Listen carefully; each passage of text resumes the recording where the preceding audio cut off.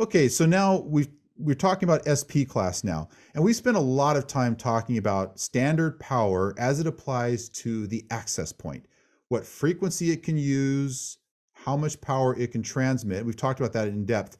We haven't talked about the clients.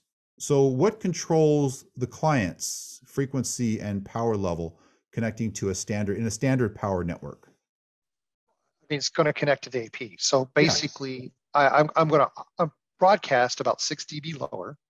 Mm-hmm. You know, if I'm a mobile client, than what the AP is at. So therefore, the rules are kind of extended to me like QED, right? That famous math statement is like, since my AP is limited here, I have to be 6 dB lower than the power that I was transmitted to me. So therefore, I'm going to transmit at 6 dB less.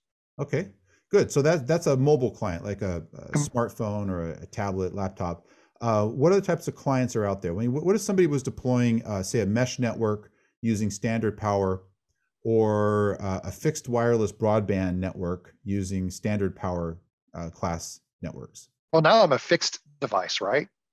So now I should be able to broadcast. I have that 6 dB limit removed because I'm fixed. I'm not moving. I have less possibility of interfering with one of the incumbents. So therefore I can operate a little bit higher power. But you're also under, would you still be under control of AFC? Well, yes, because I'm going to be directly attached. The idea is that I'm always attached to the network and I'm not roaming from this AP to that AP or whatever.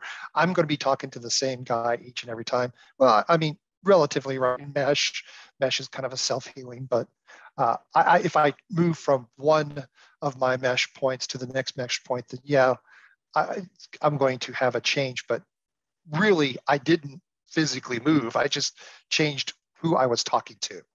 Yeah, so access points and fixed clients connected to those access points could be mesh nodes or a fixed client device. They're all under AFC control, but the mobile clients that connect to any of those access points are 6 dB lower. Is that right? Did I get it right? Yep. Okay, good, excellent.